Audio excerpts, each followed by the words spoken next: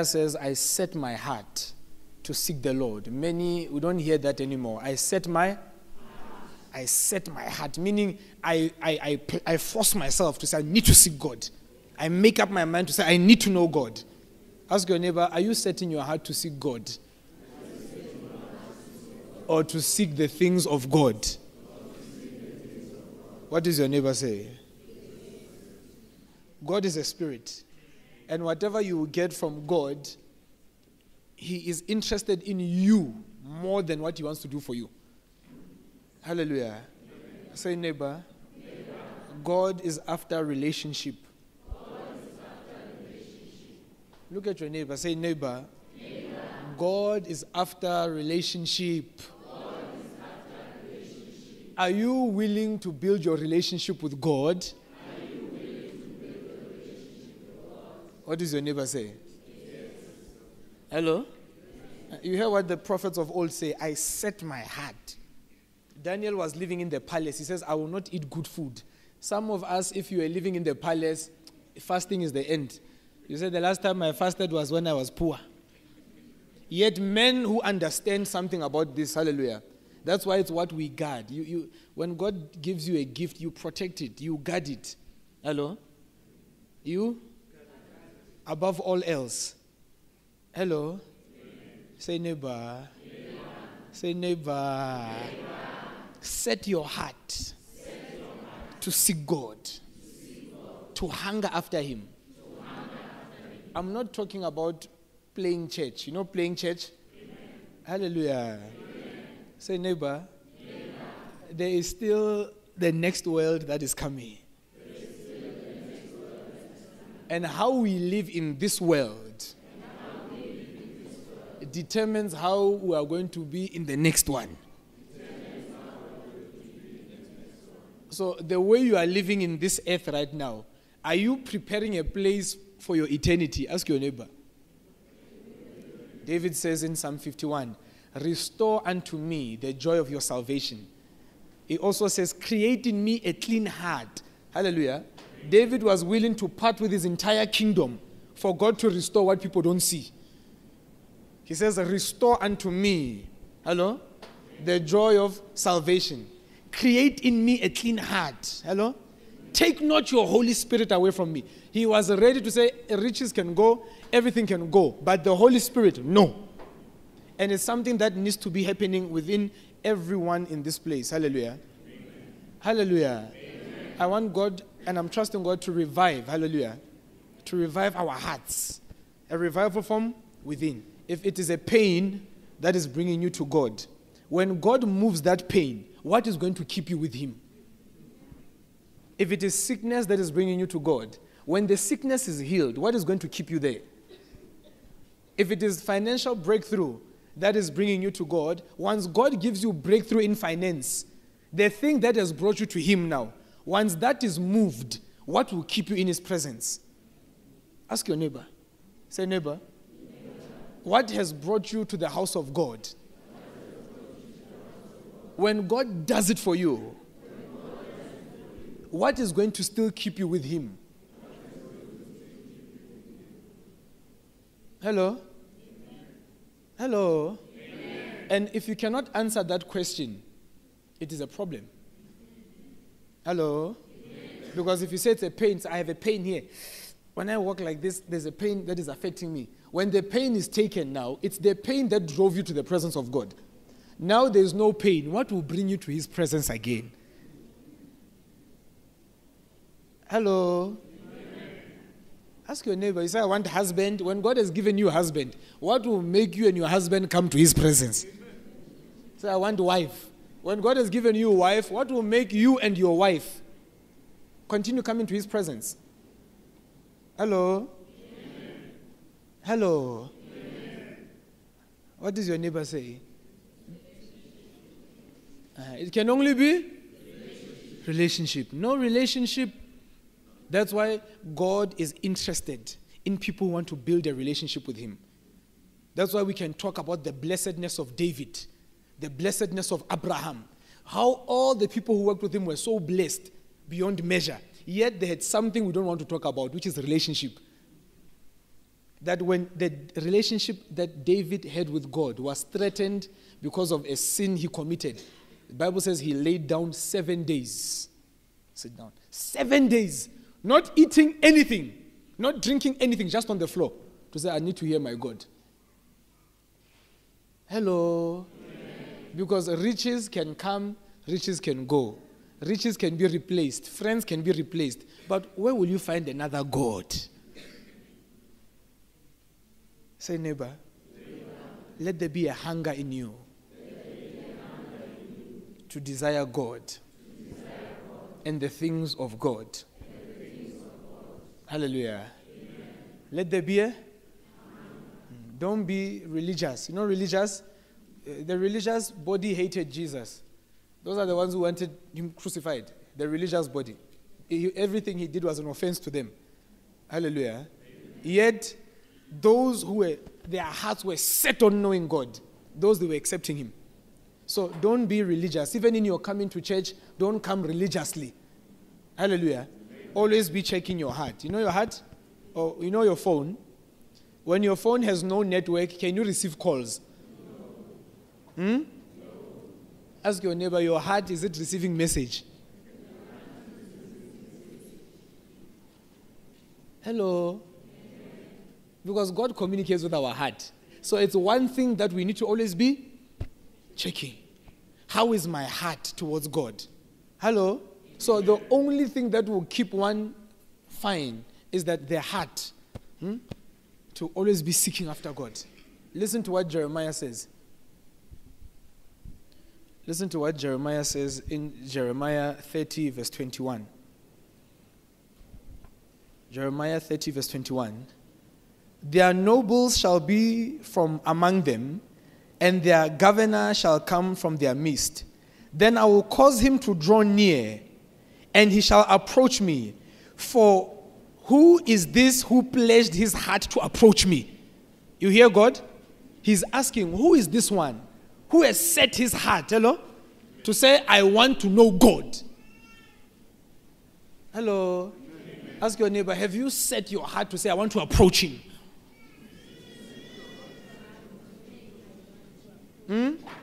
Have you set your heart to say, I want to approach him? Have you set your heart to say, I want to know him? You hear Jeremiah? God is asking, who is this that has set his heart? This is Jeremiah. He says, I've set my heart to seek the Lord. I have. Whether there is wind, there is no wind, I'm going to seek the Lord. That's what happens when you have set your heart. That's why when Elijah, the young man Elisha asked from Elijah, he said, you have asked the hard thing.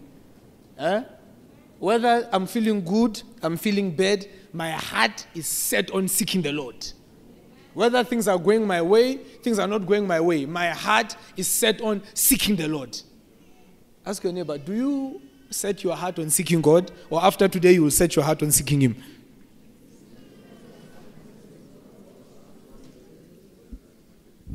Hello? Because at the end of the day, when all work will be tried by fire, everything will be tried by fire. Everything will be, every man's work, the Bible says it will be tried by fire. Because our God is a consuming fire. So whatever we are busy with, even in our personal life, whatever we are busy with, it will come to be tried by fire. Ask your neighbor, are you ready for your works to be tried by fire if you are working?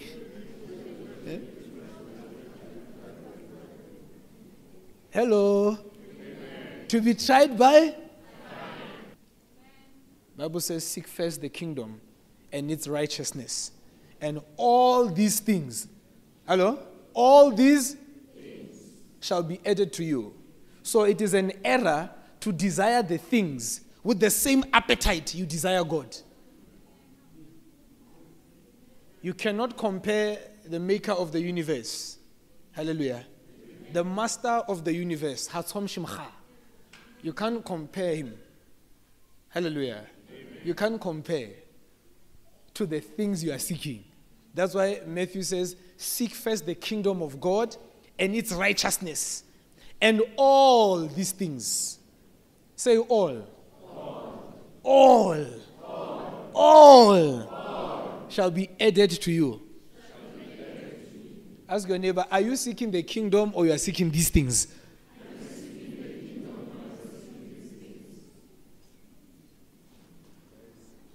Hello? Because it is an error. It is an error to limit God to a circumstance, to say, because today I'm not feeling well, I don't think God will love me. It's an error. Hello? The love of God is unchanging. It is not relying on circumstance. I may not feel well in my body. It's not a reflection on God. I don't feel well in my body. That is it. Hallelujah. Amen. So our hearts need to be longing. Because the creator of the world is coming soon. The master of this world is coming. Jesus is coming in his glory. I told you the other day, I saw an army rising from the east. I saw an army rising from the east. So Jesus is coming. And when he comes, he will not be what you are doing before men that will stand the test of time. It will be what you are doing before him. That's why we should drift away or move away from being public success and private failure. Ask your neighbor, are you a public success and a private failure, or you are a private success and public success? Ask your neighbor, which one are you? Or which one do you desire to be? Let me not just say which, so that your neighbor doesn't lie today in the morning. Which one do you desire to be? What man makes, man destroys. What God makes stands the test of time. So which product do you want to be? Bible says when Prophet Samuel anointed Saul, he anointed him with a flask. You know a flask? Something that is man-made. You know a flask? It's hot, it's cold. That's why even his relationship with God, hot, cold. Today, hallelujah, is prophesying. Tomorrow is taking spear, wanting to pierce somebody. But when it came to David, the Bible says he took a ram's horn. What was made by God. And the Bible says the things which are made by God, even when a shaking comes, they remain. But those that are not made by God, when a shaking comes, they move off. Which product do you want to be? Product of man or product of God? So set your heart. Set your heart to see God. Set your heart to see God. To say, I want to know him for myself. Hello. I want to experience him for myself. As I'm learning in this house, I want to know God. I want to be this type of product that no challenge. Hallelujah. No hidden enemy. We are going to pray today because the Lord was revealing some things to me. I told you the last time that a hidden enemy is more dangerous than a revealed enemy. Someone who comes and says, me, I'm a fetish priest. At least that one has warned you. But the dangerous one is the one who looks like me and you. Who dresses like me and you and is just sitting down. But they are busy destroying in the background. That is a dangerous one. And that is the one that God will expose this season in Jesus' name. Hallelujah. Say neighbor. Every hidden enemy. Whether afar or near. The anointing shall expose it in the name of Jesus. Be it afar. Because when we give prophecy, people think prophecy, Bible says the word does not return. When we stood beginning of the year to say, this is what we are seeing. And I even mentioned, this is what's going to happen. It's already there. It's just waiting for fulfillment. So don't forget. Hello? Don't forget the words. If this brother wants to harm me, hello? Or he allows, because the brother cannot harm me. It's just that he partners with Satan temporarily. If he decides to partner with Satan to harm somebody.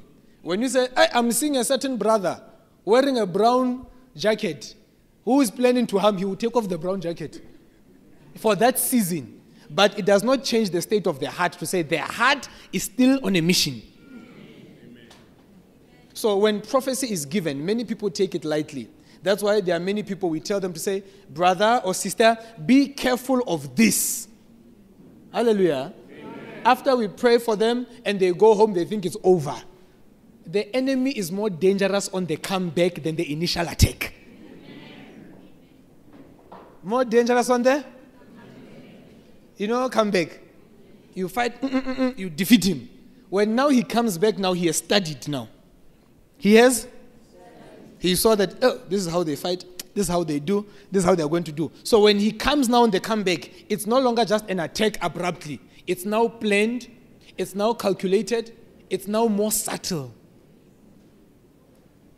We are going to pray today. Amen. Say, neighbor, we are going to pray.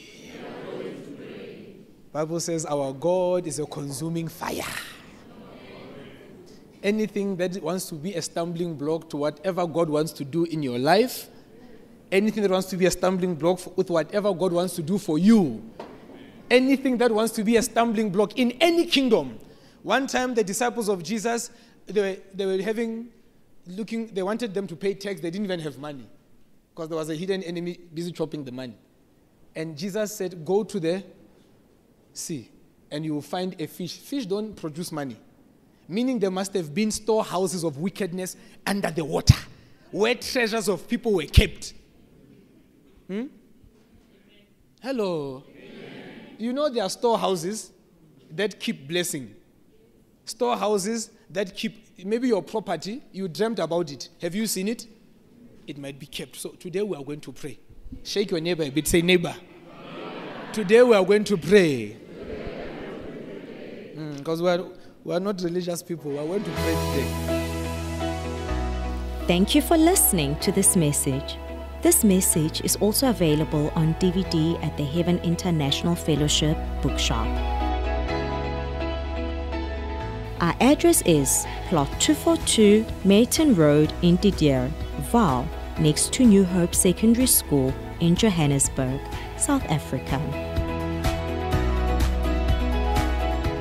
For more information, contact 010-035-1088 or you can email us on info@heavenif.co.za. Follow us on social media. On Facebook, we are Heaven International Fellowship. On Instagram, search at Prophet SP Heaven. For our live video updates, find us on YouTube. Search Prophet Samuel Paul Heaven. Keep watching Heaven International Fellowship with Prophet Samuel Paul Heaven.